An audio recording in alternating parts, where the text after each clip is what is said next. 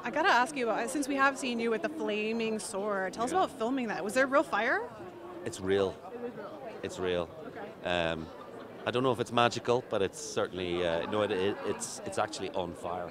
How many takes did you have to do to make it look like that? That little snippet we got in the trailer. It's gotten us so That excited. was one take. Was it really? We were losing the light, and I had to get into position.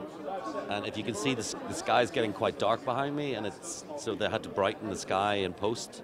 So we did that in one take. We know that you get to interact with a few more characters this season. Jon Snow's in one of the scenes that we hit pause on.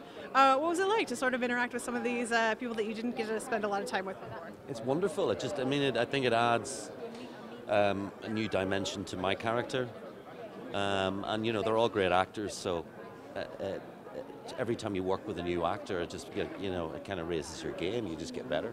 I want to know if what Beric might make of the Night King. Of The Night King. well, we've a lot in common, in a way. We're both dead, but just we've forgotten to stop moving. No, I don't. I really would like a pop at him. I think Beric really wants to have a go at the Night King.